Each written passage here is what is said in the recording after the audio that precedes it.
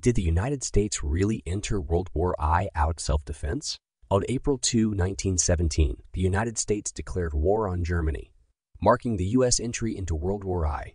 The declaration stated that the Imperial German Government has committed repeated acts of war against the people of the United States of America.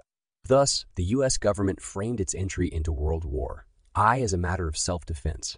But was this really the case, or did the U.S. have more important motivations for entering the war?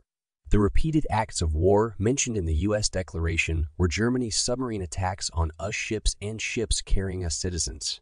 In 1915, the sinking of the British passenger liner Lusitania resulted in 128 American deaths. This caused a huge scandal. In January 1917, Germany began sinking all U.S. merchant ships in the Atlantic, bringing tensions to a fever pitch. Then, about a month later, the American press began reporting on the Zimmermann telegram. In this message, Germany offered to join a military alliance with Mexico in case the U.S. entered the war against the Central Powers. To many Americans, the Zimmermann telegram was a direct threat to the United States.